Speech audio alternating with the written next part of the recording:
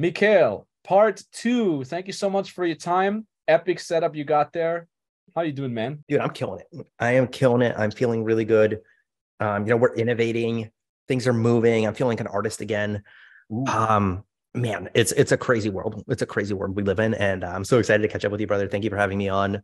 Easy. Let's kick it right on off. It's good to get started. I've been getting so many messages like, when's the part two coming out? Because part one, we did like an hour and then like, oh, I got to go. Bye. And it was like, all right, let's do another one. Like it. Dude, my friend was trolling me. My friend was like, are you ever going to do it? Are you ever even going to do it? And I'm like, you know what? Dude, man, what's going on? Yes, we are. Did you get any tats since then? Any new tattoos? I have not gotten any new tattoos. I've been on a spiritual journey into the self to discover what peace looks like without acquiring a bunch of new stuff. And I found it. So I feel good. Damn. Yeah. How did you find that piece? Where was it? It was in there the whole time. It was in there the whole time. Yeah, that's the part that sucks. I was in there the whole time, man. And I was like, more. And and this might be like kicking it off with a tangent, but why not? Right? You go through this like life. You're just this human. You're just going through this life. You're just this human on this planet, on this earth, and all this stuff's happening around you. And you're like, where is my place in all of this? I think so many people like genuinely struggle with that. And I think us as like coaches and entrepreneurs and leaders, like we find kind of an avenue of growth and an avenue where we can shine and we can like, oh, wow, okay, I do belong. Like I am making an impact. But I think then at the end of the day, you also go inwards while you're doing all these things externally. And you go, well, what's that internal impact that I want to have for myself? So yeah, man, just like, it sounds weird, but like in the style of like Laird Hamilton, like hitting a wave and surfing a wave and getting knocked down and going under the ocean and going like, whoa, I'm tiny. Like, it doesn't matter, if you have a Rolls Royce or a Ferrari or a big mansion, that wave does not care. That wave does not care. It's just a wave and it's going to hit you. And it's just you and your breath, right? You and your breath. So, dude, wonderfully said. He bring out the big guns right in the first 2 minutes. But you know what's funny? Like just now, just before this podcast, I picked up all my stuff that was sent to me from my apartment in Kiev in Ukraine. And it was sent to my dad's place because I was in Austria and I just picked it up. And I opened it and I'm like, oh, my Philipp Plein shoes. Oh my God, my Louis Vuitton belt. These are like the shoes are like 500 euros. The belt was 500 euros. And I'm like, ever since my separation from this belt and these pairs of shoes and all the shirts and the pants, ever since I got physically separated from these, I haven't spent a single millisecond thinking of these. Yep. I, in fact, completely forgot that I was in the possession of these. Yet, I needed to buy it, right? Yet, I went out of my way to be at the store and be like, I want to buy these shoes. And I got my credit card out and it ka-ching, thousands. There's literally thousands of dollars in this freaking box, in this cardboard box that they sent me from Ukraine. And I'm like, I haven't missed any of this in a single freaking beat. And now I'm throwing like 80% of the stuff I'm just throwing away. Whereas actually what I'm going to do is first I'll bring it to my mom. And then because she's always like, oh, I'll give it to your brother. And then I'd be like, okay, let him pick whatever he wants. And the rest, please donate it. Don't store it. Like, don't be like, we'll need it. Just fuck. If none of us needed it the last fucking 12 months, just throw it away, donate it, give it to someone, but don't store it anywhere. It's just going to catch dust. And just like you said, man, like, what the fuck we need it for? For me, it's a little bit of an excuse of like, I shoot a lot of content. I shoot a lot of reels, like, right? Like I post 2 videos on my Instagram a day. So if I would just own the same 5 shirts, which I like privately, I just wear the same 3-4 shirts, rotate through them. But at least in the videos, I want to wear different clothes, not to look just as much as a bum, because I'm a business consultant. I'm helping people make money. So at least I should look the part. But if it wasn't about that, and that's different. That's a part of like, that's like your tools, that's like a part of your delivery. That's like very different. Yeah. And I think when you go and you get the luxury items, you do it because you can. Like you literally do it to show yourself that you can do it. It's like, wait a minute. I don't know if you ever had this where like back in the day, I remember walking past like the luxury outlets and being like, oh man, I can only imagine like the people that must shop there, they must be like so loaded. Right. And it was kind of cute. The other day we were just going through and I was like, let's go look at Prada. Right. And there's this green bag. And my girlfriend's like, oh, it's like the perfect brand bag. And in her mind, she's like, oh, we can never obtain that. And I'm like, you know what? Like I'm a break reality. Like, boom, here you go. She's like, wait, what? I'm like, yeah, because like at the end of the day, like none of that shit really matters. Like I went into Louis Vuitton the other day. I really tried to find something I like, bro. I couldn't find anything. I was like, I just like, like I just like not my style, right? So different strokes for different folks, I guess. 100%. And you have a good point where you say like, do it just to show yourself that you can. I always say it like this because a lot of people, a lot of young folks keep asking me, does money make you happy? And I say, it doesn't per se. It's really helpful, but here's what I recommend you do. None of you is going to believe me that money makes you happy and that buying awesome watches and expensive clothes is going to make you happy. None of you is going to believe me. So I want for all of you to make so much money that you then do these things. You do buy all the watches and all the expensive clothes. And then you learn that lesson for yourself that it doesn't bring you happiness. So I think everybody should go through that role, through that phase where they're buying the expensive stuff just to realize it's not going to do anything for you. So I'm not an advocate of like, never buy expensive stuff. I'm like, go make money, go buy the expensive stuff, and then just take the lesson and learn that you don't need it. And then you'll probably circle back to just whatever is fucking comfortable. And you'll probably buy even more expensive stuff. Yeah. Like, you know what I mean? Like you'll buy like 10 to 50 times more expensive stuff, but it's almost like the archetype of like the billionaire, like, hopping on his private jet in sweats, right? You know what I mean? He's just like in sweats. He's got his laptop. He's just like listening to, he's listening to Iron Maiden or something cool, like very like that Billions archetype of Bobby Axelrod, I think is really kind of fit. Like you can have, your bespoke fitted suits and have really, really nice things and a beautiful home and have luxury. I think money lets you be who you are. Mm-hmm. I think money lets you be who you are. And whether you are a happy person or a sad person, a depressed person, a bipolar person, an innovator, like where is the line between visionary and hallucination? Whatever it is that you see for yourself, money lets you do that. So if you want to spend that on luxury items and look really cool and look like a rapper, like, I listen to like Pop Smoke. I'm like, Christian Dior, I'm up in all the stoves, like I'm all about that, right? That's the life, man. But I don't even know what that is. I'm missing the reference, but it's a hip hop artist, RIP. But some good stuff there. Here's the thing: is the same reason why I started throwing my own parties, because I was sick and tired of listening to bullshit music. So I started just making my own parties. We would literally be like 60 models or model-like looking beautiful women, beautiful people, my staff, me, my friends, and I would just play Iron Maiden. I'm like, glad that everybody's here. Thank you so much for the party. Love you all. Now go endure Iron Maiden instead of party music, And it's funny, right? Funny. Most people are like, sorry to interrupt. Most people are like, damn, what's that song? Who's that artist? I'm like, bro, motherfucker, that's Iron Maiden. Okay, that song is older than you. You never fucking heard of Iron Maiden. At least most people know the damn Beatles, but at least that. Totally, dude. I'm a DJ, right? So DJs have this like inside joke of like no requests, right? Like there's nothing worse than being at a party and being like, play Miley Cyrus.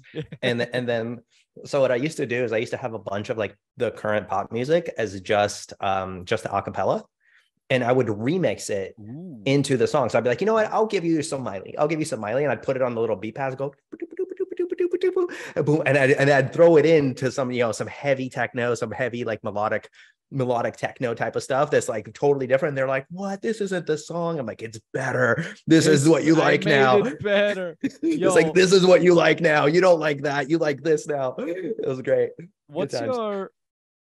Do you have a DJ Instagram? SWIM with dots in the middle. Someone who isn't me. S.W.IM. How the hell? I'm following you, man. You got to post more, man. You got to post more shit. Yeah, new track's coming out. So just dropped a new track. Another one coming out in about a week and a half. We're going to be doing a track every 2 weeks, and very, very excited to see some of the techno space artists that we're working with. But yeah, you got it. It's coming together. And we have some crazy AI art. We should definitely talk about that, how, AI is influencing art and entrepreneurship and the way we create content. Like the stuff we're doing is revolutionary, man. It's so far beyond what I'm seeing anybody in our space doing. I'm just so excited to kind of share it with people. I'm super excited about it. You know me pretty well. And, marketing feels like you explore that territory pretty quickly. You explore the marketing, you know what I mean? You've explored the marketing village, and it's like you can do more stuff in there, but like you kind of, that village isn't really like explosive and super inspiring sometimes, to be honest. You know what I mean? Like it's cool, it's great, it's fun, but it's not like, wow, I found this new thing. And this is the first time maybe in the last like 10 years that I feel like the entire town is transforming. It's like we've discovered a new technology. You know how in like Age of Empires, you like discover a new technology and your whole village totally changes, right?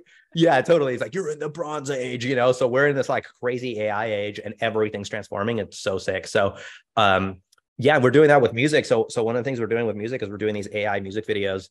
So I'm working on a full 1 hour visual auditory experience. And so it's going to be the story of this girl named Dot. And she finds herself in a mystical, magical world. And there's all this magical energy and these magical creatures. And then there's this steampunk universe, and she's going through this big forest with these giant spiders. And then she comes out, and then she's in the desert. And then we have kind of like some Egyptian themed stuff. And then we go into the cities, and we have a cyberpunk city type of stuff. It's cool. Really, really cool. It's very similar to like what the Gorillas did, you know? And so that's coming out. That's Daft Punk did with what is it called? Interstellar from Daft Interstellar. Punk, the whole album. Yeah. 100%, man. It's super sick. And I just can't wait to put the hour together. And then we're going to be able to play that live at festivals and present that in a way where you're not just seeing a DJ perform. Now you're experiencing a story, and that story can change from year to year, and we can evolve it, and we can evolve the characters. And we wouldn't be able to do that without these AI tools to be able to make this video come to life. So we're really, really grateful to have this technology finally at our fingertips to be able to do these crazy things. So, and the same with marketing. I don't know if your guys know this, but a lot of the content we're putting out, I actually do zero. Yeah, I've seen you post something like you're doing an AI marketing agency, something along those lines. Are you starting it? You're launching it? You're testing it yourself? We're testing it. What's that about? Yeah. Okay. So everybody, whenever you have a hot topic like this, right? It's always fad or transformation. Like there's always a first analysis. Like, is this a fad or is it a complete transformation? We saw that with NFTs. NFTs were judged very heavily by the market. Some people made a lot of money. Some people lost a lot of money. Where NFTs now is not really the hot topic. AI is the hot topic. So that's the first part of that analysis is, okay, is this here to stay? My analysis is absolutely, without question, this is a transformational technology. Then part two is how are you using it? So what you see on YouTube is the very basic. Okay, you open up ChatGPT, you give it some prompts, and you get an output, right? We're all familiar with that. But then there's like the second level, which is you open up ChatGPT, you pre-prompt it, you give it a role, you say you're going to act as a marketer, as a copywriter, as whatever, and then you create assets, right? And then you realize, okay, that's like layer two. Okay, layer three is we're going to give you a role, and we're going to give you an avatar to write to, right? And we're going to give you some products to write about with the benefits. And so you keep evolving the system. And so where I'm seeing, you're doing all this in one session, in like one ChatGPT session. So no, I'm taking it way beyond that. So that's like layer three, and then layer four is like you feed it a voice profile, and then layer five is you feed it a reference, and layer six is you feed it some other stuff. But so what we're doing that with ChatGPT, you're doing that with the other AI tools, right? I'm doing this with ChatGPT API right now, currently. We're also integrating audio as well. I had no idea. Yeah, and we're integrating, Jarvis and Creator and some of these other tools as well into it. But the way that we have it set up is really, really clever. Basically, we have pre-built prompts. So we have pre-built prompts that are programmed into a builder software that we created custom in-house. And you populate these prompts. So let's say like I want a landing page. You populate the landing page prompt, and it populates all of the prompts for you for headline, subheadline, video sales letter, bullets, call to action, every single section of that lander. It pre-populates the prompt. And then you say, hey, I have this one that performed really well. So now we plugging in all of our top performers on the back end into that system. So we can say, hey, we have a top performing headline from a different brand in a different niche, or we have a general vault. Please reference those. Give me a new headline. And then we're plugging in three things. We're plugging in voice, we're plugging in avatar, we're plugging in product. So speak in this voice to this avatar for this product. And you can plug in specific elements of those products, like just give me the benefits, or just give me the USP, or just give me the call to action. And we're mishmashing and combining all these together dynamically in a tokenized format so that you can go ahead and you can build these things at the click of a button. That's what we're doing on the agency side. Yeah. So that we could do a full launch. An app that you're creating, is that like it has a user interface, you sign up for it and then you do your thing? that's where we're going to take it right now. It's in-house only on agency side for our guys to use internally. We wanted to see if we can turnkey a full launch in one day. That's basically our current challenge. You remember, like, you and I used to do launches and it took weeks, right? Yeah. Like, you got to write the lander and then like you have to figure out the ad. So every time that you do this digital product rollout, you have you have to write the product, build the product, do all the modules, do all the lessons, film it, record it, edit it, upload it. You have the page, you have the video sales letter, you have the ads, you have the social media content, you have the emails, you have a whole package of things that are supporting this rollout. And what we're seeing right now is agencies can do it in a couple of weeks, but I don't know a single agency that can do it in a day. Yeah. So that's where is the bottleneck for these agencies mostly the copy, and this is what this application is going to do, mostly the copy, the strategy is still on your side, or does it roll out the entire strategy? How does it look like? It can do strategy off templates. I found strategy there's still a couple of components that are human dependent. I think the macro strategy and the predefinition is one of those. You still have to edit the copy as well. We get it pretty close. We get it to about 70, 80, sometimes 90%. And then you go in and then you make some adjustments. And then you edit it up. Yeah. So there's still that human element. I think and then the design part, we haven't figured out yet. So ideally I would turnkey mid-journey designs and have them auto parse into HTML. The whole idea about like creating stock footage, creating creatives and stuff like that. If you link that to, I can't remember all the AI tools, but if you link that together, that could just be done as well, right? Correct. Yeah. So we want to have, AI wireframes that have different modular page layouts, essentially, that populate off of these cool designs. So that part we haven't quite gotten to, but the copy is coming together really, really phenomenal.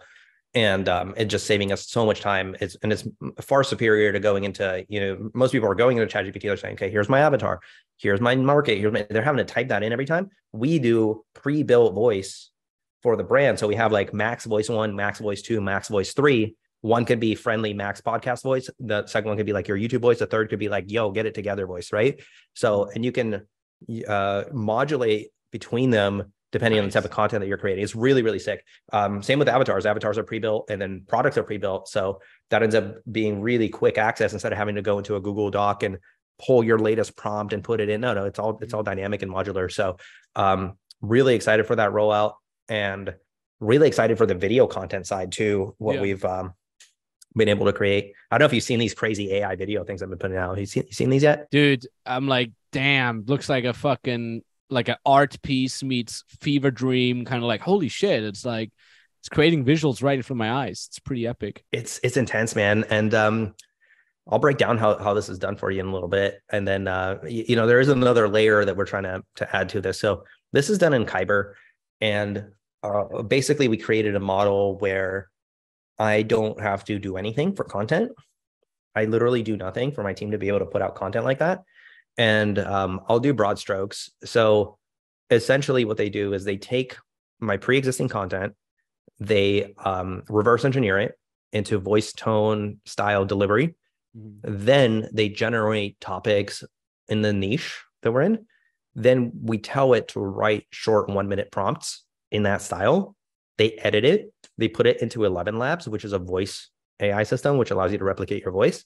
They replicate so they literally take the script, take the topic, create a script, put it into 11 Labs, combine it with a piece of music, then in Midjourney create an image that matches that type of style. So if we're talking about, how to do how to be productive, right? They might do a clock, something like that, or how to make lots of money. They might do a big bag of money, right? So that's the starting image, and they take that and they put it into Kyber together with the audio track, and then they storyboard out the actual visuals that are going to be happening. So we're starting with an image as the framework from Midjourney, and then we're pushing that all the way through to this crazy 1-minute final piece. And it's taken us months to innovate and be able to get this to be that smooth. But what ends up happening I think you'll resonate with this. You're big on like leveraging time. This is a 0 to infinity time leverage task for us. It's the first time we've really hit something as a company that requires me to do actually nothing, period, at all. And I've never ever had that. So I'm really still processing it. Because what happens is you wake up and your creatives are there in your voice with your tonality for any topic you want. And the big challenge with that has always been, if you're doing talking head, you can't really deep fake yourself super well yet. Yeah. But if you have these crazy visuals going on, now people are compelled and excited. So anyway, I figured I'd share that. Only the people that listen to Max's stuff will get that and actually have access. We don't really like disclose that to too many people, to be honest. So I figured this like it is really freaking epic. I've been messing around as well with it because we have a small extension to our short form video program, the Reels Masterclass, coming up, where we want to implement AI more, where we want to make the content creation part easier. For people like you and I, it is already easy. Like, I turn my freaking phone on, I ramble for 30 seconds, I send it to my team, and I have like a gazillion. I got like 12 years of footage because I've been shooting content for 12 years in B-roll, and they just slap the B-roll that we've ever shot on it. But for the average person, it's still a lot. Like, I know for the average person, it can take a long time to just they speak into the camera, 20 takes for a 15-second video, and then they painfully put together the B-roll and stuff like that. And their AI can just, for the average person, can step in and just alleviate so much of their workload. It's crazy, man. And even on the editing side, there's like Autopod, right? Autopod automatically cuts between two cameras. It's in Premiere. So there's so there's all these little like things that, remember we used to keyframe stuff, like remember all that, like keyframe by keyframe. It is you want to like blow your brains out, man. It's wild, right? And I used to create freaking subtitles manually. There was crazy, no right? AI yet for like click the button, create the subtitles. I used to freaking every sentence play it, write it out, put it on keyframe, play it again to make sure it's all right, and next, like, dude. And what's kind of cool, but where are you right now? This looks like a beautiful backdrop, sir. Where are you? Where are you? Austrian Alps, just my hometown. Oh, it looks beautiful. My beautiful hometown, man. And looks fantastic. I got air conditioning now too, which in Austria is not a thing, So now it's not too hot in my bedroom either. There's literally kids running around with traditional Austrian dresses, which I always know is going to be kids from freaking tourists, because no normal kid here would wear that. But they're like, let's blend in with the fucking indigenous people. And like, nope, that's a tourist. We wouldn't wear this. So yeah, it's funny. It's funny. It's really wild. What's really cool is like right downstairs, there's like a really nice restaurant and a hotel. And last year, the Red Bull folks from the Formula One team were staying there, like the drivers and everything. And I'm working here in this little area. I got like 270 degrees of view. I got my treadmill on the other side of this little standing desk. And I'm like, I peek right down to see, like, whenever there's like a blacked out van coming to the hotel, I know it's those guys. And I'm just going to run down and ask for a couple selfies, total fanboy style. Well, yeah, so far they haven't arrived. I think honestly this year they might be staying somewhere else. God damn it. But last year they landed with a helicopter right over there on this field on that side, and then they just stayed at this place. Super freaking cool. That's super dope, man. We should have stolen the helicopter or something. Like we should have like like one of those prank like one of those prank videos. Try to fly away. But then the drivers would tackle you, and you'd go, "I'm a fan, let's go," and then that's your selfie. You're like getting tackled by your hero.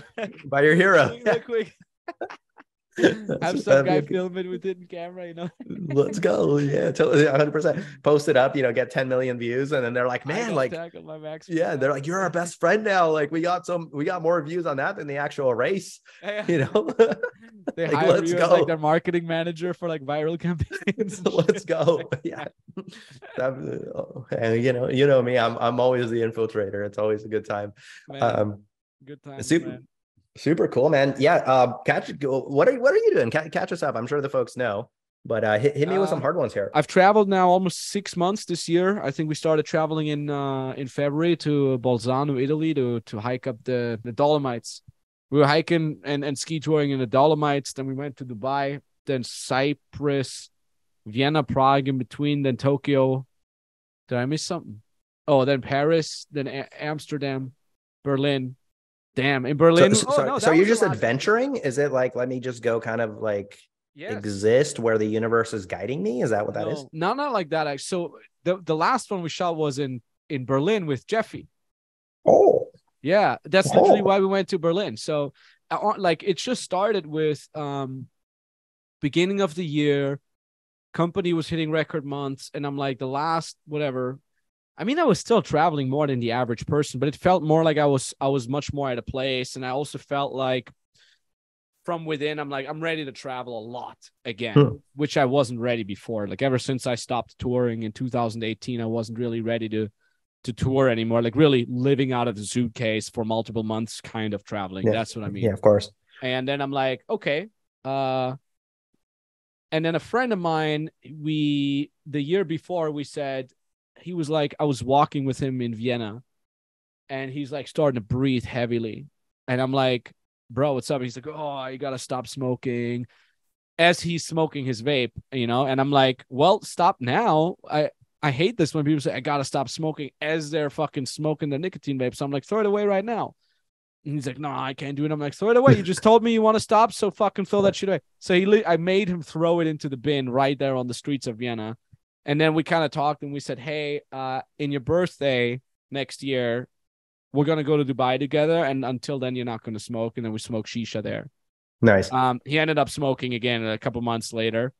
I met him again. He's like, oh, I'm sorry, I'm smoking again. I'm like, look, it's your health, not mine. And then he missed he couldn't come to Dubai, but we had already booked everything because I have to book much more in advance.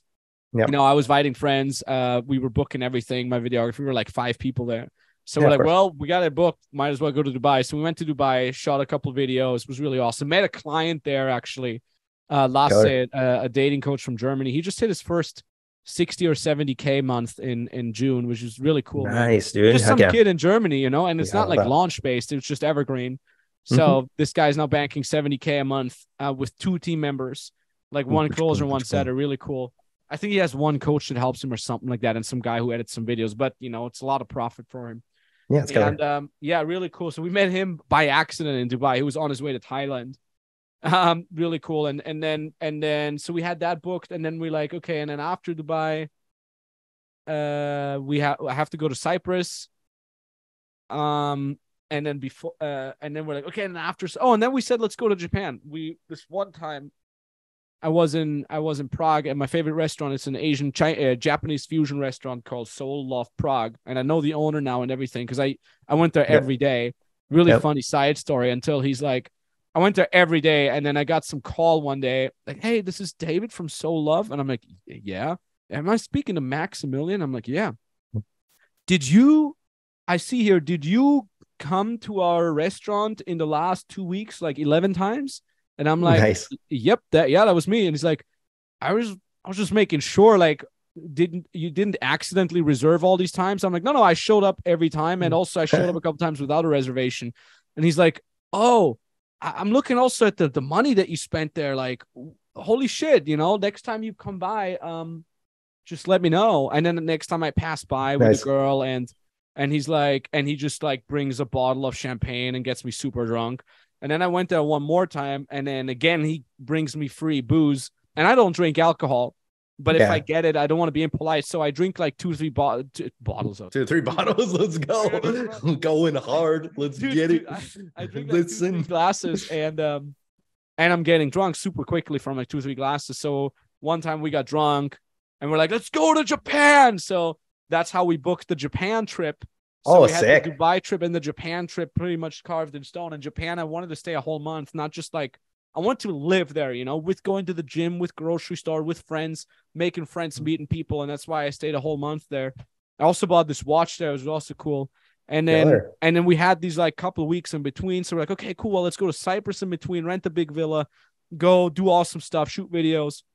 And then I'm like, oh, hey, Metallica are playing in fucking Europe, and they're playing this thing where they're playing 2 shows in 3 days. Oh, sick. Yeah, with different sets each time. So it's like a double ticket. So I'm like, cool.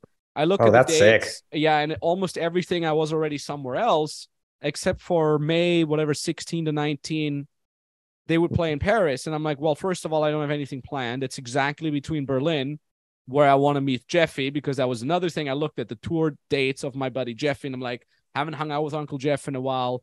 Just like I'm doing with you here, I want to maintain these friendships. And I know if you don't put in the work as an older, busy person, dude, it's tough, right? Yeah, it's just like the world is just whoosh, whoosh, whoosh, whoosh. Next thing you know, you haven't seen someone for fucking 10 years, right? That is why I'm staying in touch with you. That is why I'm sending you stupid memes and I'm answering on your stories and I invite you to the pod, because I'm like, if you don't go out of your way, it's not going to fucking happen. This is not school time anymore where you're like, I'm meeting my freaking buddy every day at mathematics class. I know if you don't go out of your way and you consciously make a decision, let me hit that guy up. Let me hit that old friend up. How are you doing, man? What city you're in? You know what? I don't got anything planned around that time. I'll be there too. Fuck it. I'll book the flight. I'll book the hotel.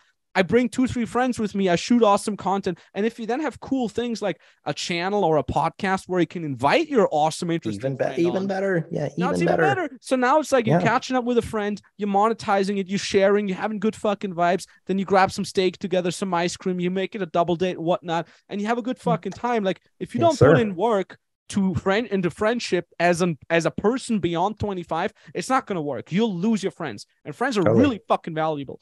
So that is really why valuable. I'm like, okay, I want to link up with Jeff in fucking Berlin.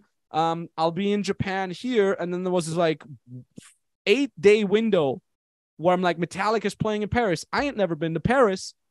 Let's go. So I bought the tickets. I booked the Airbnb. I invited the friends. We went there. We smuggled in the cameras. We filmed in the freaking mosh pit of Metallica. I think I sent you the videos. Did I send you the crazy videos? Yeah. Like, there's freaking mosh pit and stage diving. And then I'm like, oh, hey, Rock and Park Festival, where I go every freaking year with my head of sales, Nico Berger, who's, head of sales in our company. So he's flying in from Medellin, Colombia to hang out with me at Rock and Park Festival in Nuremberg. So I literally had this back to back crazy, but it's fun. Concerts. Oh, and then we went. But it's fun, right? It's beautiful, and I love it. We went to see Hans Zimmer in Amsterdam, and 2 days later we saw Slipknot in Amsterdam. What a great combination! Hans Zimmer, that's awesome. And then I'm like, and that was the last 6 months. It was just nonstop out of the suitcase, and now I'm like, arrived back in Austria, ground my ass in the nature. First thing I did is I walked around the lake. I walked to my favorite forest. I'm just fucking being by myself, man. Even before I had Primoz come here, I'm like, I want a couple days just purely freaking alone. Yeah. And it feels so good. I'm just instant zen. Like after 2 days, I'm zen. Cheers. Dude, we've been doing this breath work, man. So I've been doing this breath work stuff. And I think it's good to always ask that, because your audience is familiar with you, but you sometimes get a different take, when it's more of like a personal conversation. It's like, oh wow, like that's adventure, that's adventure, that's exploration, that's fun, right? And I've been doing this breath work. This guy Tyler here does this really deep holotropic breathing, and so it's an hour of breath work, heavy breath work, and then you go into cold plunge, and then you do cold plunge sauna, cold plunge sauna. Love it. It's awesome. So for Zen, for sure, I'm by the ocean here, and if you're ever in San Diego, definitely come by before we move out of here. Oh, I'll freaking visit, bro, next year. Dude, let's do it. Come on by. We might end up being in Austin. We're looking at Austin, Texas. But either way, Austin. We could get cowboy hats and be like, "Yeehaw!" Yeah, that's always been my dream. Anymore. Let's go to get freaking barbecue. Let's go. Yeah, it's always been my dream to just get like cowboy boots and a cowboy hat and just talking to southern sway. Oh, my miss, you do look fantastic today. Just straw, like a piece of straw. Yeah, dude, and just be like, just totally in character, and just be like the most charming Southern man ever on earth. Man, that's a real gentleman right there. Like the John Wick of Texas. You know what I'm saying? And I'm like, Mikhail, it's cool. It's funny. You can stop. You're like, I don't know what you're talking about. I was talking about the whole visit you stayed. Me, Mr. Max, I'm all about that authenticity. Yes, sir. It's a good time. I want to, like I said, I want to live in Hawaii next year for like 2-3 months. And on the way there, I'll pass by. You're on top of my list to visit, brother. 100%. You, maybe Brandon Carter, maybe Julian. But top of the list is my homeboy, Mikhail. Stop on by, man. Yeah, and if you're in Hawaii, let me know. I'm overdue for a Hawaii trip, so dude, might pop over there. I always, when I'm in Hawaii, I always touch down. I grab a red Jeep, and I drive around with the top down, and I blast Led Zeppelin. So yes, it's a good, it's a vibe, right? It was man, get some cashmere up in those rolling beautiful Hawaiian hills, dude. Dude, I remember. Oh yeah, Luke, wasn't it you, me, and Luke in a Jeep rolled down, and we drove through the night in Honolulu after shooting some freaking video. That was a crazy trip, man. Was it you? I think it was you. Yeah, that was me. Yeah, that was me. Yeah, that was when you were doing the natural launch, I think, for that. Remember, exactly. I think I finished the landing page there. Yeah. Yeah, we talked about that the last time. We did. Yeah, it's a recap. Yo. Did your audience have anything they wanted me to like unpack further? I feel like we're rocking here. We're having fun. Is there like some is there some value, like, is there everything. A cookie I can bake? You know what I'm saying? I'm trying to bake some cookies up in here. You know, get me in there. Get me up in here. I think that was already super valuable. The whole AI stuff that you talked about earlier. This whole idea about like grounding yourself and like the my brain. It's been a great week. Well, you know what I think is great? Realistic stuff. What's great? Yeah. Well, I think it's so cool what you do with your program. It's because, dude, we're not born with like a blueprint for life. Like as a baby, we come out like we don't get like a manual. Like you buy a thing, right? You buy like a table.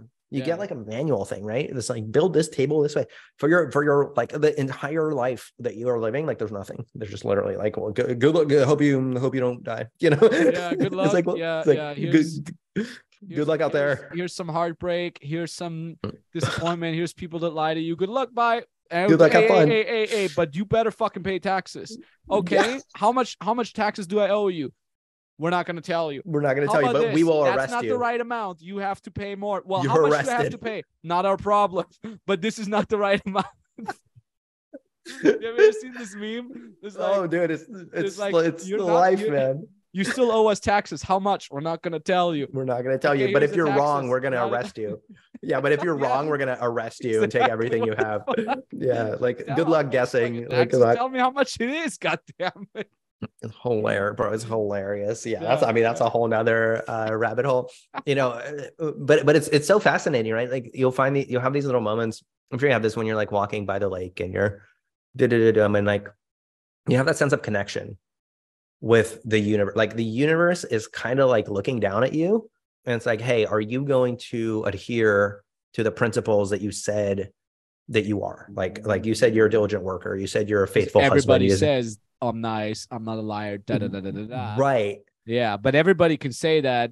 You know how does Mike Tyson say like everybody's badass until they get punched in the face? Kind of like that. Man. Everybody's nice and like not an asshole and honest until they're about to make a ton of money. They're about their own personal gain. Like, oh, I've just lied this one time and blah, blah, blah. It's really, really tough. It's beautiful that you said that. Like the older you get, the harder it is to not turn bitter, to stay honest, to stay true to the values that you grew up within. Like a lot of my clients, they come all from a similar generation as I do. And our generation, we grew up with the Disney movies where the boss is the patriarchal suppressor, the asshole, the hierarchy.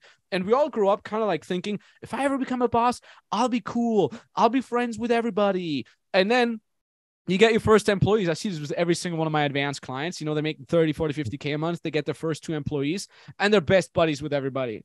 Until 6 months in, these employees, they shit on their fucking carpet. They disrespect them. They're underperforming and he still pays them. And I'm like, nope. It's because you had no hierarchies. It's because you didn't want to be the patriarch. I'm not saying be a patriarch, be a suppressor, but I'm just saying learn your fucking lesson, buddy, because you can't be best friends with people that you employ. But at the same time, on the other extreme, sorry, I'm about to finish. No, go off. Wow, this is great. Go, rock it. On the other end of the extreme, it's really tough to not turn bitter as you grow older because people are going to fuck you over. People are going to lie. Your heroes will be dethroned by yourself because you're going to be disappointed. Everybody that you think is going to have their shit together, you sooner or later find out they're fucking just as insecure and scared as I am. Starting with your parents. Like, remember when you still thought your parents got shit figured out and, oh, my parents know everything. And the older you get, you're like, God damn it, man. My uncle cheated on my aunt and he lied and then she lied and then my mom lied about this. And wait a minute, my mom also lied to me about that. And holy shit, she's just as scared and my dad has insecurities. And you're like, well, fuck, if my parents ain't got this shit figured out, oh my God, the president is stumbling around and he can't even walk anymore. Well, this motherfucker ain't got it figured out either. Oh, the rock star? that has everything, money, fame, women, he kills himself. Who the fuck? Where are the people that got this shit figured out? Where are the people that I can look up to? Where's the fucking people that I listen to for advice? Well, this guy teaches me about spirituality. Well, guess what? He's fucking broke. This guy teaches me about hitting to the gym. Well, guess what? He's fucking stressed. Well, this guy teaches me about fucking making money. Well, guess what? He's abusing his wife. Well, fuck. Who are the fucking people that got this shit figured out? Who can I ask? Well, let me go to the church. Well, these fucking guys have their own whole bag of fucking pedophilia scandals and shit. The president is fucking is fucking shit up. The president, all the politicians are fucking corrupt. Where fuck? Where are the fucking people I can hold on to? Well, nobody, buddy. Everybody's scared. Everybody's in scarcity. Everybody has their fucking insecure moments. Nobody got their shit figured out. We're all just a bunch of kids with more responsibility. We're fucking kids with fucking buttons that launch nuclear weapons, man. We got kids that have fucking companies with thousands of people underneath them. We're fucking kids, man. Some guy pisses me off. I drive in a fucking Maserati, and I'm still mad at the guy who cuts me off. Nobody got this shit figured out. You're fucked up. You're fucking alone. And the only thing you can do is do your fucking best not to turn bitter, is do your fucking best to at least 51% of the time pick the right thing, be fucking good, try to not get hurt. And if you do get hurt, just keep fucking going and still believe in the good in this world. And that costs a lot of fucking energy. So I understand when there's 25, 35, 45-year-olds who are bitter. I understand when there's people who don't have trust anymore. I understand because it costs fucking time and energy and willpower to still be a good fucking person, to still believe in hard work, to still believe in yourself and the circle around you. It costs a lot of fucking time and energy, but guess what? It's fucking worth it. It's 100%. Still fucking worth it. And you don't just choose that once, you choose it every single second of every single minute that you live, right? The way that you live. I'm going to offer like a little bit of a counter perspective. I think it gets easier. I think as you get older, it actually gets easier. I think at least what I found is your observation changes. So you start looking around, you start seeing all the patterns, and you're like, you ever have that where like you get invited to a thing you don't really want to go, your intuition's telling you not to go, you end up going, and then you're there, you're like, oh yeah, I should have just trusted my intuition and just not gone, right? And then we have other cases where we go and it's amazing, right? So that tells us like we're not as smart as we think we are. Like this like trust your gut intuition thing, like every entrepreneur harps on that, but that function is not as accurate as you think that it is. But it is going to put you in the right ecosystem to get the data to be accurate in the future. So when you have those little moments, like other people on earth don't exist. Like this is the counterpoint. You exist, and then the universe exists, and you and the universe exist, and other people are just like there. Okay, so if you start with that, then you don't have to worry about the constructs on Earth as they exist. We're just on a snapshot in time right now. We've got all this crazy stuff going on. It feels really crazy. But like, the Earth could be gone. Like the structure of the galaxy and of the universe, would it really change that much? Question mark, right? So this whole thing is not as important as we make it out to be. We put all this pressure on ourselves. And when you have those moments, and I think it's most prevalent in nature, where you realize it's me and the world. Like, what is my relationship to my existence itself? Like, am I resentful? Am I grateful? Am I happy? Am I blessed? Am I connected to that source that's looking down and saying, I'm going to throw stuff at you and I'm going to see what those principles are. And I'm going to see how many times you fail. And I think the amount of times that you can fail, you can choose to fail close to 0 times. Actually, I think you can choose. I think that archetype of like Gladiator, you remember, remember the movie Gladiator? Yeah. I think that archetype still exists today in a big way, is just starting to come out for men like yourself, like myself. Where they're saying we're putting our foot down. We're saying, no, you know what? Like I have a partner, a woman. I'm deeply in love with her. There is 0 probability of me cheating on her. It's not a I was drunk and this. It's not a there is 0. It is not 0.01. It is 0, and it has to be 0 because again, when the universe looks down, it goes, well, what is up with that 0.01%, dude? And you go, well, if it's like Halle Berry, or like guys have that like thing, right? Where they're like they're not willing to put themselves in the bullseye of the arrow of pain voluntarily, because that's the most difficult thing to do. But when you're able to put yourself and say, you know what, I'm all in, because the type of man that should exist, the type of men that we would want to exist, would go all in and be faithful and diligent and support our partner and lift them up and hype our friends up and stand up for our friends when they're not in the room. That is the type of person that I tell myself I am. So if I don't behave that way, I am no longer that person. I actually no longer exist. The moment you start to violate your principles, you no longer exists. Something else exists. A different version of you exists, but it's like an avatar. It's like an archetype, and it's trying to accomplish this other mission, but that's not you anymore. You end up getting trapped inside in this little person. You can kind of see it with people when you can see it in their eyes. They know they're capable of doing more, but they just don't have the discipline, right? That's one example. We see that archetype all the time, right? They know they could do it. They have wishful thinking they could do it. They just don't have the discipline. So that's a perfect example of that. If you visualize yourself as somebody who has that success, the discipline is a requirement. You can't just not exhibit the discipline, because then you're not that person. You're lying to yourself about who you are. So I think that's one thing that I've always really admired about you, is when you have those moments with you and the universe talking, there's a conversation there, and the universe is like, hey, Max, like, did you do your best to impact people? And you're like, I really did. I brought my guys out. My program's amazing. I see how much work you put in behind the scenes on making your programs amazing. You're one of the most diligent, hardworking guys that I know. And hopefully your clients can see that in their results and their dedication to the program, like only the highest regards, right? So when you have that conversation with the universe, you go, I did. And you can say that with full force, with full certainty, 100% authenticity. And the universe goes, because the universe knows you can't lie to the universe. You can lie to yourself, but you can't lie to the universe. And it looks and goes, you did, didn't you?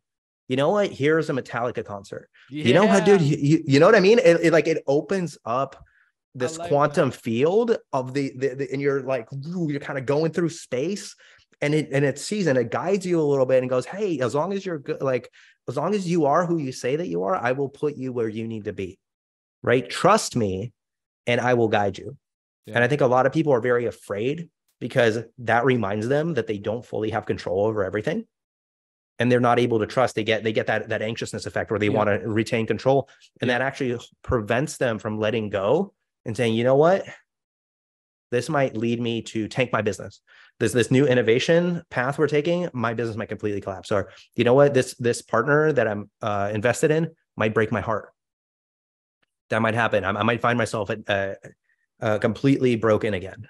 Mm-hmm. Am I or am I not willing to have that in order to be able to live an authentic life? Am I willing to pre-process that and go, that might happen, I got it. Just like when you get on an airplane or you get in a car, any number of things could happen.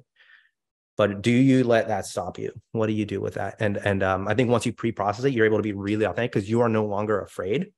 That limitation, that self-abasement comes from being afraid, right? It's like men will cheat on their significant other, because they're afraid of getting hurt, and they're afraid of communicating. Yeah. They're afraid of even admitting to themselves that they're having those desires, for example, right? Oh no, bad boy, right? And then it creates mystique, and that creates it breaks families.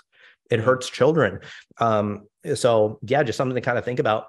And maybe when, by the way, let me know when we get to like the last couple minutes, maybe we'll do some breath work with the group here to open end, buddy. Sick. I mean, it depends on you. I got time, man. I've got time, man. Let's get it. Yeah. And like, this is good. So, that's such a big thing. Like if we're talking like differentiators of success, look at Elon Musk. Like, that Elon, when he's having that conversation with the universe is like, you got this, Elon. Like, you're their only hope. Obi-Wan Kenobi, like Elon 1 Kenobi, you are like the only hope, yo. Like you the last one, dude. Like after this, it's over. The only one who beats freaking Zuckerberg in jiu-jitsu. Let's go. One thing that I had to think the entire time as you went on this beautiful rant, I think our generation is the first generation of entrepreneurs that is with one leg in this like get shit done, materialistic, make millions world, but with the other one in this the universe and spirituality and breathwork and namaste and reading about fucking being present in the moment and Eckhart Tolle and Osho. That wasn't before. The generation before us, I know a lot of entrepreneurs that are, the generation before me, they're now in their 50s, 40s, 50s. A lot of them are my mentors. I'm like, if I had told those motherfuckers about like, yeah, I go to retreats, meditation, they're like, the fuck are you doing, man? That was not a thing. This is our generation. This is the fucking Web 2.0 millionaires. We are into this kind of shit with like, oh yeah, Eckhart Tolle. Oh yeah, it's crazy. And also, funny enough, every entrepreneur in our generation, they all, at one point or other, have been involved with RSD, right? With like game, personal development, and all that shit. They all know Eckhart Tolle. It's so funny. We're all this like one globally connected tribe of like, 25, 35-year-olds. We're into spirituality as much as into fucking buying Lambos. And I like that. I think the Matrix. I think entrepreneurship needed that. Because until then, entrepreneurship was this very, there's a tractor driving up there. Welcome to Austria. And literally they see me rolling. They hate and farmer, dude. I think they're trying to see me planting dirty, trying planting dirty. I think entrepreneurship needed that, because before that it was this very one-sided, like walk over bodies, make profit. And now it's like, yes, but also be present while you walk over bodies. Well, it's that robber baron archetype, right? Of like, look like Carnegie and all these guys, right? That laid these amazing industries. I mean, talk about the gall, like the utter display of power in the physical realm. I think it's quite fascinating to see this, where you have this dynamic display. And then I think what happens is human awareness is creeping up. There's this like rising effect where it's almost like watching the clouds kind of lift up a little bit, and you're seeing human consciousness go higher and higher and higher in certain areas. And what's ending up happening is like the majority of the population is getting totally left behind. Like the majority of the population getting totally left behind. They're eating their morning cereal, they're watching their TV, and they check their Fox thing. And like they know about Facebook, and they're like the Instagram, and then they go and they like, I don't know how to use this, and like looking at that and then realizing, okay, well, as we're rising, people are kind of seeing like it's almost like a balloon. You kind of catch that balloon. You're like, okay, I'm going to like do. And then you kind of go up and you go, oh, I exist here now. We were talking about this with a friend. It's like zones of existence. So he's a business partner of mine, major influencer. He works with brands, like Ferrari, like Rolex. They send him stuff, like really, really well-established guy. And we were talking about this, how the realm of existence transforms, and like money is a tool for you to transform your realm of existence. Like, I have a friend, a dear friend from way back, like 20 years ago, right? A friend, he called me and he says, oh, I'd love to come see you. I'm like, well, where are you? He's like, oh, I'm in Colorado. I'm like, well, that's close, man. Like, come on by. I'm in San Diego. Hop on over. Because in my mind, it's like a flight from San Diego to Miami. It's like, okay, cool. I'll be there like tomorrow. If you need me there, like I'm there. You know what I mean? Like, as long as I don't have like some crazy schedule thing, it doesn't seem like a big deal. Like Europe's a little bit further. Like Europe's for sure a bigger lift, but it's not like an unimaginable crazy, like we really got to plan this, Johnny, like we really got to get it together to go see Max in Helsinki or something, like it's not a huge deal. And so she's like, oh, I can't do it. And I'm like, well, he's like, I can't afford the ticket. He can't afford a ticket. He's my age, can't afford a ticket from Colorado, right? I'm like, oh man, like now I remember why I haven't talked to you in so long. And like that's a painful feeling, because that's someone you care about, that wasn't able to catch the balloon. You know what I mean? They saw the balloons and they're like, oh, fuck it, I'm fucking gonna stay here. Fine. Yeah. And then we're always like, next balloon. Oh, and we know like if we let go, like there's I'm sure you've had that. Okay, I have this when I play video games. Like every time that I like play a video game for more than an hour, I have this like fear. I'm like, oh no, I am sinking back. Oh no, you know what I mean? Like that like it's almost like an anxiety where you're like, oh god, no, I'm definitely not 17 again. Like I can't just do this all day. And I totally can, by the way. My team will run everything. Like I totally could just do that and just dick around. But like there's that sense of like you're slipping on the balloon a little bit. You're like, no, and that balloon's going to keep climbing. Like other entrepreneurs will stay on. They're not dicking around. So I found that to be like a really fascinating construct when you watch yourself and your own psychology transform, the way that you see the world starts to change. And the more honest you actually have to be, I think the reason why I said it becomes easier, because to persevere, you have to be more and more and more and more honest with yourself as you go. Because I think the most honest moment, and this will maybe blow some minds, like, what's the most honest moment that you have in life? It's when you die. It's the day you die. Ooh. It's the most honest moment you have. Oh. Think about it, right? Like, imagine that. Like, oof, yeah. And so did you love your partner? Did you show up? Did you love your friends? Like, did you do it? Did you do it? Did you do the life thing? Or did you fuck up? Right. So imagine one guy is like, no, I'm still gonna lie. Fuck it. They're like dying and they're like, fuck it.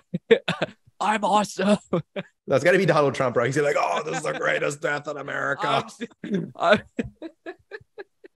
Nobody's died like this before. The greatest. You've seen the angels. They're fantastic. Everybody loves me. Everybody loves me. God is going to love me. Here I come. Here I come.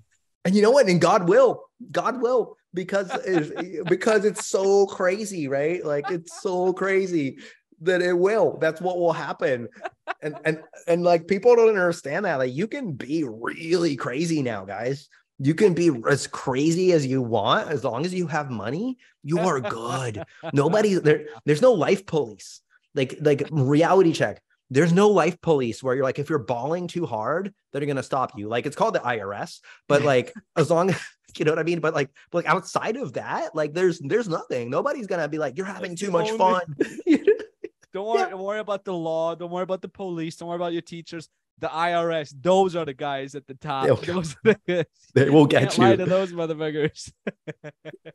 You know, if you're getting arrested and it's like a lady cop, and so it's a fun, you know what I mean? Like, here's the thing. Imagine you're an alien and you find out about this concept of the IRS. Like, wait a minute, what? So this monkey planet here, they have like leaders, but they're not really the leaders because they're all corrupt and they're all steered anyways by the people who sponsor them. And they have this thing though that you can't fuck with. Is this group of monkeys? They take whatever 20% of your income, and they know everything. Fuck them. Like, imagine you're an alien trying to understand that concept of the fucking IRS. Yo, I sometimes wonder what these Illuminati. So I had this crazy dream, bro, the other night. I had this crazy. I was like basically like James Bond. Ooh. And I was breaking into this big, like, imagine like a big vineyard, you know, with like this big vineyard, and then it's had this big like mansion on it, right? Yeah, like an evil European bad guy. The evil European James Bond thing. Yeah, totally. Is spot on that. And I'm like at the front gate. I'm like, oh, you know, and in my dream, I was supposed to be there. Like, I was in a tuxedo. Like, I was supposed to be just like let in. And they're like, no, no, we can't let you in. I was like, well, I have an invitation. And they're like, no, it's not valid. So I remember getting really pissed off in this dream. I'm like, I am the elite. I swear, you know, it's like my secret desire to like rule the world, probably, you know. I'm like, I'm meant to be in there. Like every entrepreneur feels like excluded, you know, from like the cool kids, right? At some point. So this is me like that. And I'm like, oh, so I jump over this big fence, right? And I'm like walking on like planks, like wooden, you know how like sometimes in like a garden, you would just have like a wooden plank that's just laying down. Yeah. You know, so I'm just like walking up these wooden planks, and I get up to this big mansion, and there's this room and this door in the back, and it's glowing red, you know, like pure freaking evil, you know, like you're just like, oh God. So I'm like, oh, you know, I got to get in there. I got to mess those guys up. Right. And I open, and there's this like dark little room. It looks like a little theater with like, you know, like 10 seats in it. Right. And they're like, you have some crazy, like weird movie on, and they all look at me like, whoa, who's this coming in? And I remember like kicking my shoes off, and my shoes, like once I threw them off, like they became alive, and they started running around with the other shoes of the other people, like playing like pets, bro. And I remember going in there, and they were like, welcome back. And they handed me like a chalice. And then I woke up, and I was like, what is that about? I'm like, what? Well, that was weird. What do you think? I think that's the IRS right there. I think those guys are the IRS, bro. That's all I'm saying. I found them. Just wait until Neuralink becomes a thing, and then the IRS is like, "Yep, we're gonna need access to all the Neuralinks," and they just hijack. Oh, that is gonna be not good. That is not gonna be a good time. It's That's gonna be a bad time. Off the grid, man. That's why I'm like, yep, I'm out. I'm just gonna. Where is off the grid? Where is off the grid, avocado Max? farm in Peru. No, bro. No, you're gonna have to go to another planet, dude. Off the grid is like outside of the galaxy, bro. I'm telling you. Like the Galactic Federation, you gotta get out. You gotta go and fucking the Yeah. Outer Rim. You gotta go to the Outer Rim territory and start doing slave labor and get pot races, and then you win against the fucking. You're the only human who has enough midichlorians to go win the pot race until some old eccentric guy finds you and says, come with me, you're going to become a monk. And then you're going to be in front of this crazy monk elite circle of leaders. And they'll tell you you're too old and you're too scared, and fear leads to anger, and anger leads to the dark side. And then you're like, but I really want to be one of you cool monk people. And then they tell you you're not allowed to love, but then you fall in love with this beautiful princess that is also a leader, and she's super beautiful. And then you fall in love with her, and you need to protect her, and then you keep being awakened by dreams of losing her, and it's pulling you further to the dark side, just like everybody told you. And she's pregnant with twins, and you almost kill her, and then you kill the master that has taught you everything. And he said, you were the chosen one. You were supposed to bring balance to the force and not join the dark side. And then you join the dark side anyways because you're so scared. And you descend down and you almost kill him, but then he kills you almost. But through the wonders of technology, you still remain alive. And then you think your wife died, which she did. But before she did, she bore 2 children, 1 son and 1 daughter. But you can't find them until you confront your son. And he's become a very powerful monk. And he wants you to believe in the good. But you are so dark, your heart turns so dark. But then you fight against him, you want to kill him, and then you want that he kills you. And then just the moment where he is about to kill you, he turns you to the good side, and you die with love in your heart for the first time in many, many decades. Maybe that's what's gonna happen. That. And that, my friends, is the script for Kung Fu Panda 7. It seemed familiar to me. Must have been Kung Fu Panda. Must have been Kung Fu Panda 7, gentlemen. It's going to be a good one. I recommend you see it. The only way to get a notification for that movie is to subscribe to Max's podcast and watch it religiously. Just Disney Plus. You know, it's cool. Like I went to Disneyland, and you get a subscription to Disney Plus for free when you go to Disneyland. Like 3 months or something. Yeah. They still try to want me to sign up for my free 3 months. I'm like, nah, I got pirated shit. It's much better. Bro, we have like everything, man. We're so but it's crazy to look back at our lifestyle now compared to that of like kings. You know, like kings and princes and aristocracy. It's crazy. We got way cooler lives than some motherfucking king 2,000 years ago. Dude, you gotta like go fight your neighbor country and like that sounds terrible. I'm good. Like I'm good, yo. Like no offense, but like you don't got electricity. You're sitting in your fucking throne on a wooden chair or a stone chair, and the only thing you got is like people to entertain you. Fuck that. You know, I'd rather play PlayStation. It's much cooler than some fucking court jester. That's what I was gonna say. It's a jester, bro. You just pay a guy. Imagine paying a guy to come dance. There's no. Is that still legal? It's not invented yet. Yo, are jesters still legal? I want to hear some music, and it's just some fucking guy like on a flute. Yo, I'm looking up higher. There's no Metallica. There's no Lamb of God. There's no In Flames. There's no Led Zeppelin, Deep Purple. All don't exist yet. Genre. The instruments don't even fucking exist yet. You have no good music. It's fucking cold all the time. You constantly eat the same food. I ate ice cream while I was driving a Mercedes with like fucking Corchester. There wasn't even no ice cream as a fucking king 2,000 years ago. There was no ice cream. I'm slurping the ice cream, driving my car in the fastest speed a human has ever experienced. Like 2,000 years ago, the fastest speed you could experience as a human is either you fall and die or you ride a horse. Or a donkey or a fucking horse. I'm driving faster than any king 2,000 years ago has done in a more comfortable chair than they've ever sat in, eating ice cream that has more sugar and more taste, hijacking my fucking neurological brain than this motherfucker has ever tasted. The tastiest shit this guy ever tasted was fucking honey. Fuck honey. The ice cream that I had, the double caramel magnum thing, fuck yeah. Oh, those are that good. Shit was engineered. That shit was literally engineered by marketers to hijack my brain, so I want more. That's how fucking good it is. You know what I mean? Let's go. It's not like, this is sweet, let's sell it to the king. This is like, there's been fucking scientists and marketers fucking figuring out the taste of the goddamn ice cream for half a year to be like, yeah, what if we put like some sprinkles of like some chunky pieces over there? Yeah. Yeah, imagine what you and I would do if they gave us that task. They're like, give us the most addictive ice cream ever. We'd be like, oh, well, let's go. Like let's try 22.5%. How many of the 100 test subjects are going to get addicted? Okay, well, one person gets more addicted if we put it to 22.27%. Okay, we would be the Pablo Escobar of ice cream. Ice cream. We should make an ice cream business. What are you trying to say? You cannot bring these into the country? Everybody you cannot bring my ice cream into the country. What problem? We'll smuggle it in a U-boat, in a submarine. Fucking ice cream smuggling. In a fucking submarine. Oh my God, bro. Hey, that's going to be an explosive ice cream. Yeah. Oh, sorry, an implosive. Implosive. Let's go. But hey, really, no, like, the shit that we're eating has been engineered. It's not just like, I mean, look at this thing I'm drinking. Yeah, I'm drinking this thing called Ghost Energy Warhead Sour Watermelon. This shouldn't even be legal. We're gonna find out, and we're gonna find out that this stuff's really bad for you. By the way, at some point, I'm just letting you know. Like no offense, don't. If you gave this to a medieval peasant, he would die. He would never have anything. In his whole life, he will have never tasted something as intensely as this shit.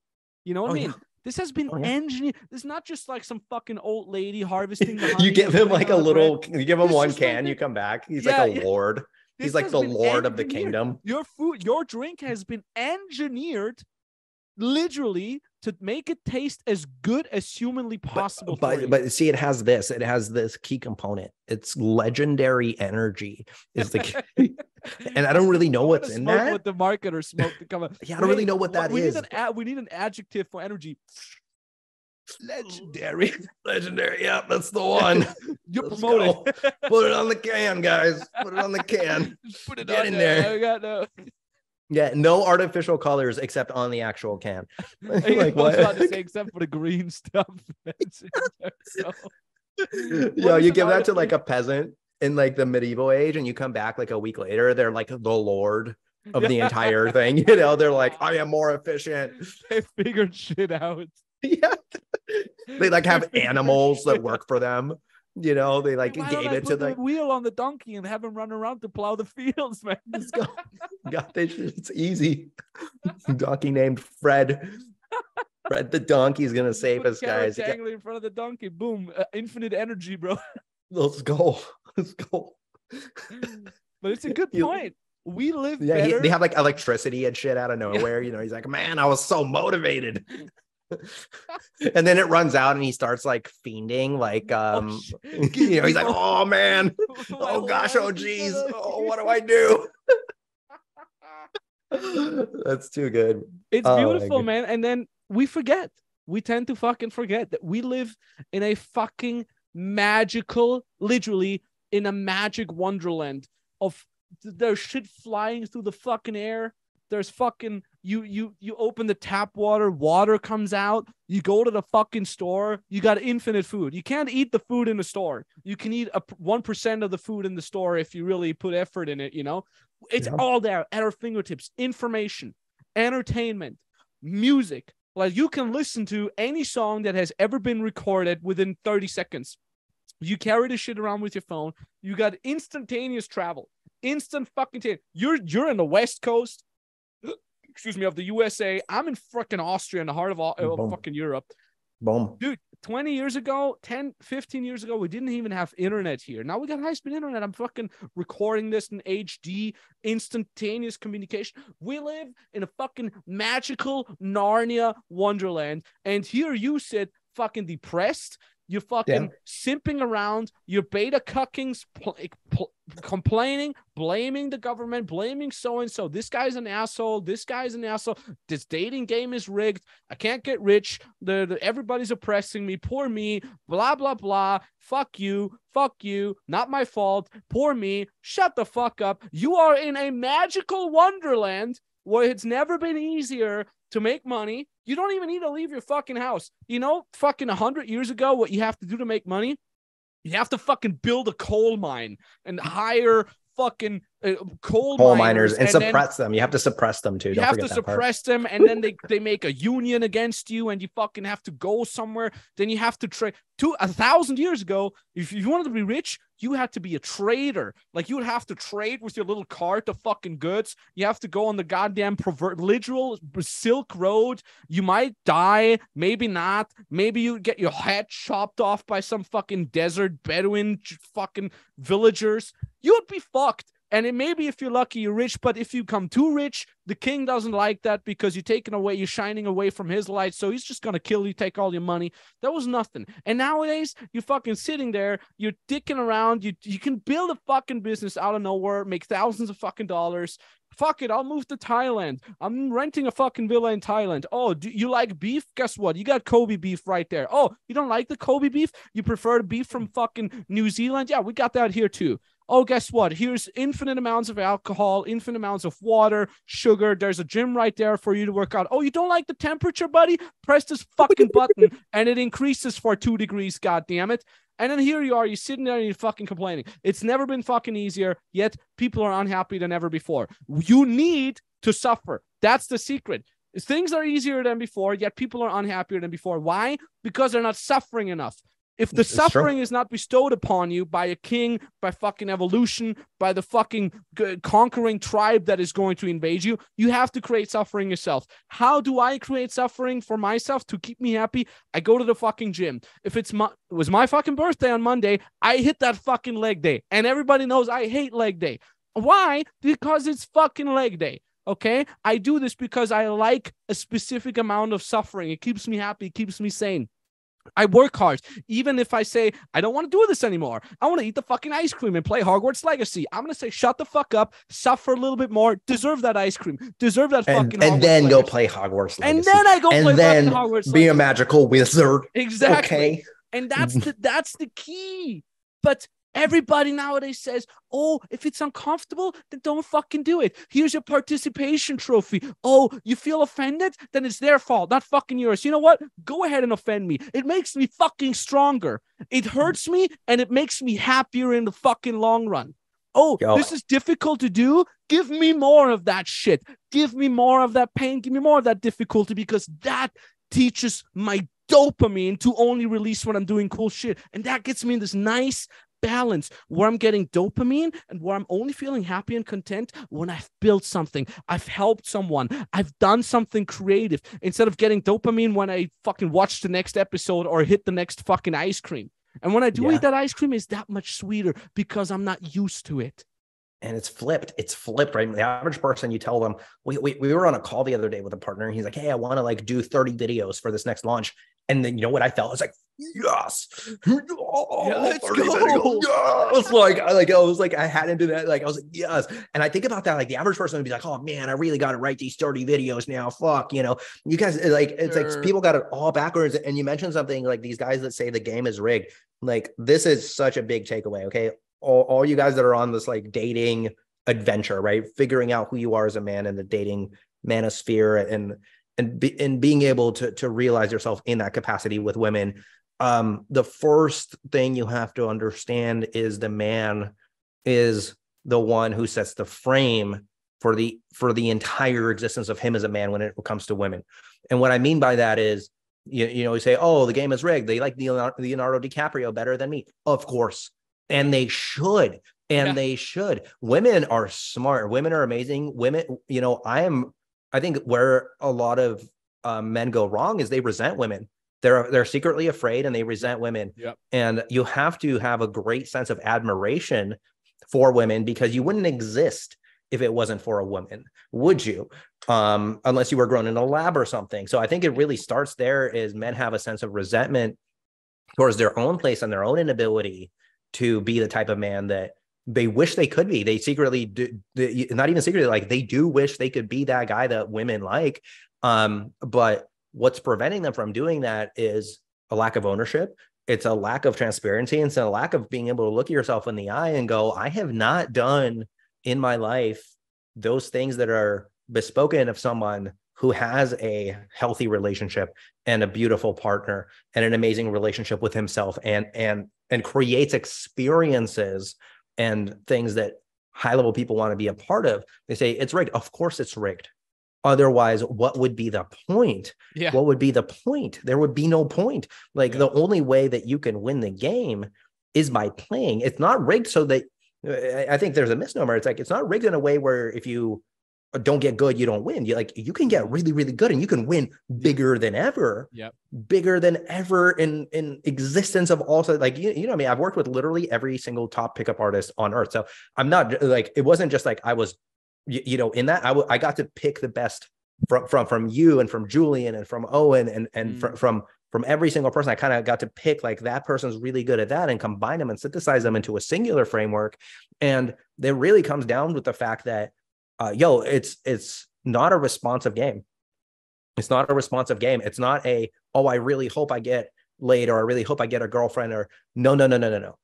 Like you wake up and there's a quote. I think it might be Johnny Cash. It's like a happy man is a man who wakes up in the morning and spends his day doing whatever it is that he wanted to do and goes to bed. Like that's literally, it's like literally that simple. So if what you want to do is play video games and waste your life, then that's what your life's going to look like. And that's the type of person you'll attract. So put all the weight on yourself, 100% of the weight on yourself. And the next time that you find yourself in a social situation or at a nightclub or at a cafe and you see an attractive person that you're attracted to, come with the value, communicate the value of who you are through your authenticity, through your groundedness, right? Like be that Viking, be that person that makes them go, wow, is this actually a man who is aware of himself and is willing to say, you know what? I have this thing where I'm really afraid that I'm going to overcompensate here. Like my thing is, my mom moved away from my dad when I was 8, and I felt like my dad did nothing wrong. And he's a hard worker. He's very diligent. He prioritizes work, right? So my whole dichotomy throughout my life is, I love working. I love getting stuff done. But I find that if I over prioritize that, I will be reliving the pattern where I will be neglecting my partner in a capacity to actually sabotage those relationships. So that's something that I've had to communicate very directly to any partner that I'm with. Is like, hey, I have that as part of my history. That affects me in a way where I might sabotage my work because I'm so happy that I found someone that I can spend time with in an authentic way, and vice versa, right? I might go in the other direction. And that allows for discourse, that allows for things to happen, that allows for someone to say, wow, this person's real. This is a real human being here. And that is somebody I want to get to know further. And then it's up to you to go and say, hey, you know what? We're going to go to Tulum. Do you want to go to Tulum? And so if you're not creating that experience for yourself, like what do you expect to happen, right? Like you're not there to go to a bar. Like going to a bar or going to a nightclub with the idea that like, hey, I'm going to get laid tonight is a low level. That's low level thinking. I'm just letting you guys know, like that's very, very, very low level thinking. What you should be doing is saying, hey, I've had an amazing day. I'm going to go pop out for an hour. And, maybe I'll just meet that person that's really excited to meet me tonight. That'd be really cool. And you pop out and you have these amazing interactions, and it's not about you anymore. It's never been about you going and like, having a one night stand or something. That's such a low level. It even has like kind of an icky low level energy to it. And a lot of people are really attached to that.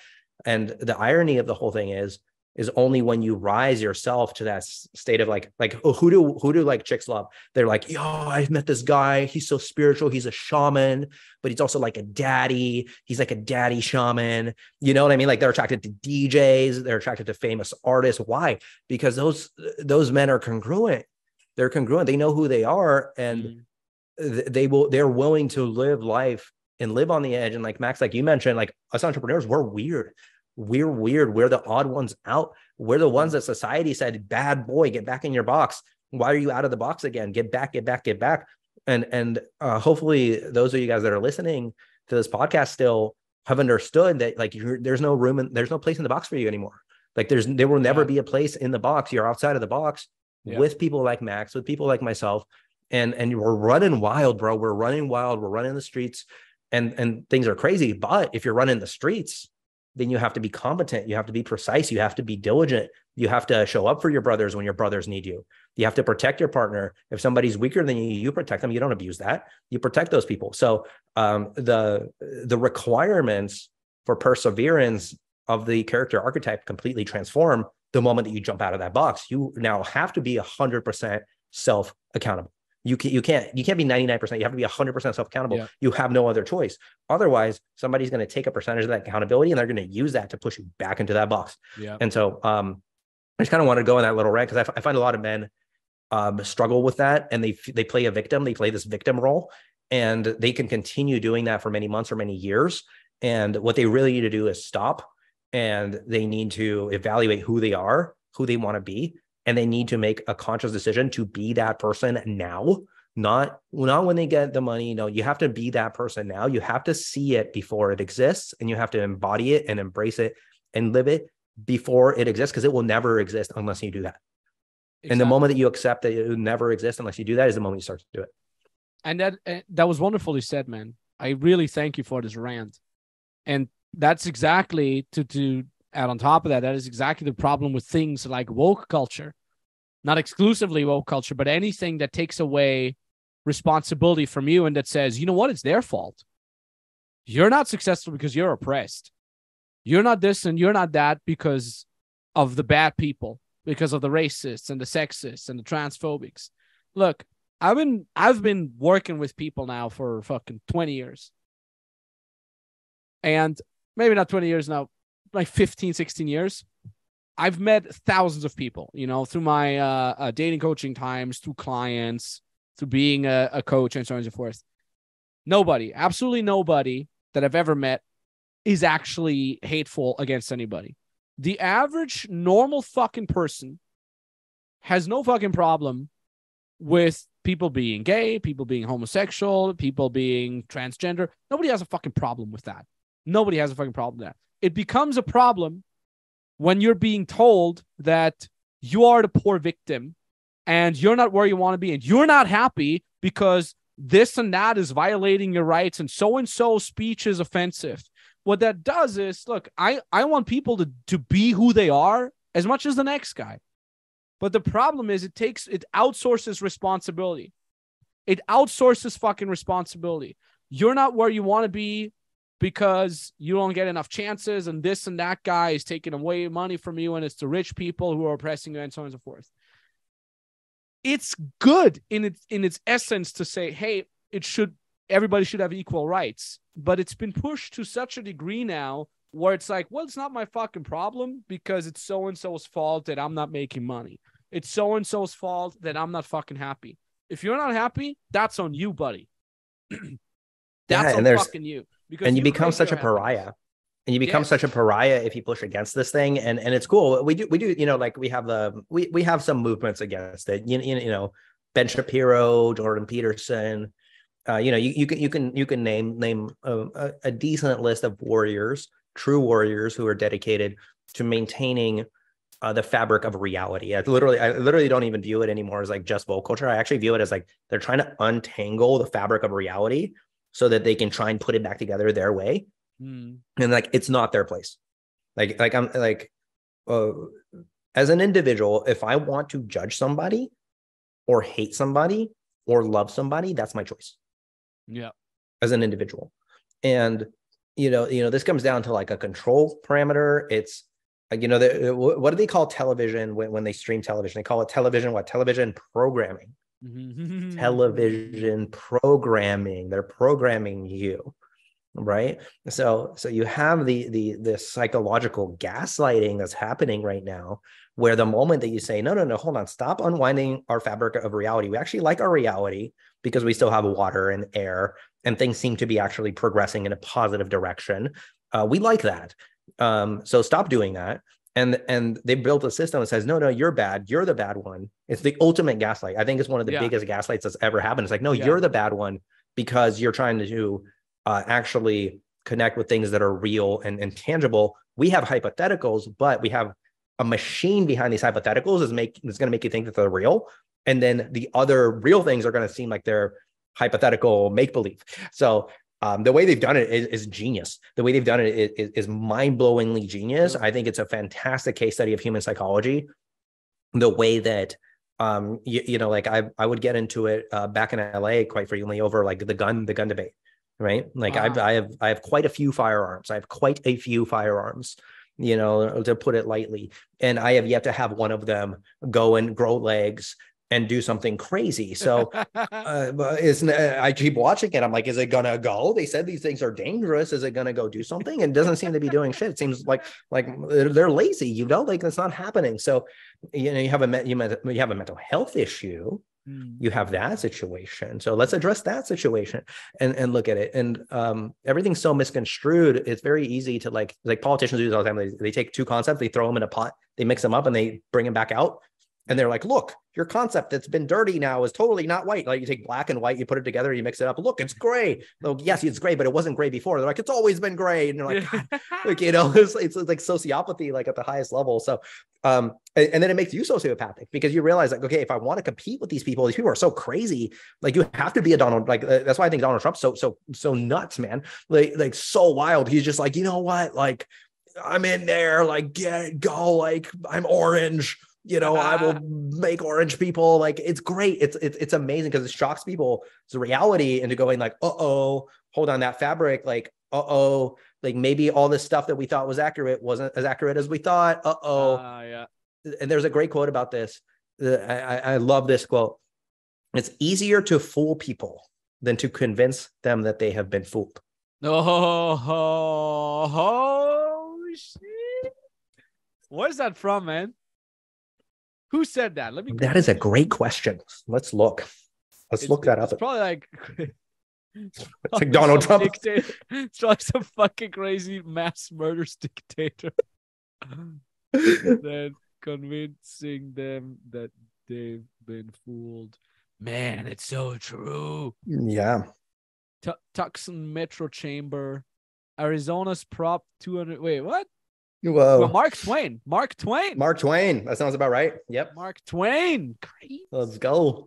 Dropping them. Yeah, I should have a list of quotes, like on a billboard when I do this next time. And I'll just drop I'll have like a timer, and it'll be like 5 minutes has passed. Time to drop quote. Boom. So boom. Yeah, it's a vibe. Yeah, I've been doing these like crazy, like hip hop, like motivational rants and raps, bro. It's been so fun. It's just what's up? What's the secret behind your energy? Coffee, nootropics, good sleep, obsession. Okay. Obsession. Yeah. Complete and utter obsession with milking every minute of life. Like, it's going to end one day, man. And that sucks. God, I hate that, like, so that's like the core of it. Good sleep, like good sleep, gym, cold plunge, highly recommend cold plunge, sauna, jacuzzi, nootropics are good. Having your macros dialed in, like just basic macro food, like I have all my food get delivered to my door. I pop it in. I don't touch it. Everything's pre-prepped. So, but if you have all that, if you don't have that obsession, like I couldn't wait to get on this podcast with you. Like, and I wanted to make it great. We hopped on and like, I'm like, no, you know what? We're not going to do this half-ass. I'm going to go and we're going to make it great because we only get one chance to do this one. You know what I mean? We only get one chance to do this one. So we got to make it awesome. So I think it's being able to embrace life and look at the magic of life and go, oh my God, I freaking like, the average person, like we're talking about magic, like the human body, like, what, bro? The fact that you and I can even comprehend this interaction and our eyes work and like we hear, like how does an ear work? Like, you know what a good example of this is? You ever see a vinyl record? Like one of those old vinyl records, the black ones? Yeah. Bro, how does that work? Like it's a needle, like what? The needle goes to like micro and it creates the fucking and it creates a symphony? What? Like what? Like I didn't know that you could put your fingernail on it and you'll hear it. And you're like, wait, what? Did you know that? I'm like, wait, that's joking, right? That's fake. No, you put your fingernail on it and you hear the song. What? If that's not magic, bro, I don't know like what is, because that's crazy. You know, you take true. like an entire album, like the Gorillaz album, and you put or a freaking Radiohead album on a disc spinny. They're like, we have disc spinny. It make best album ever. You're like, what? Like, it's wild. It's wild. We're living in a magic fucking realm. We do indeed.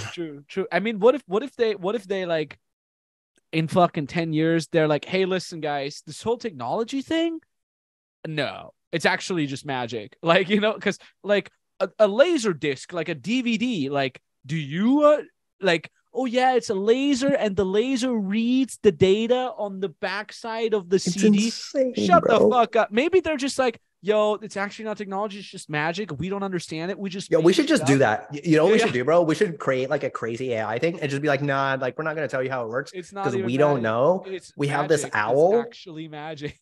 We have this owl. We tell the owl, like, listen, we got to go to Hogwarts, dude. And it just makes it happen.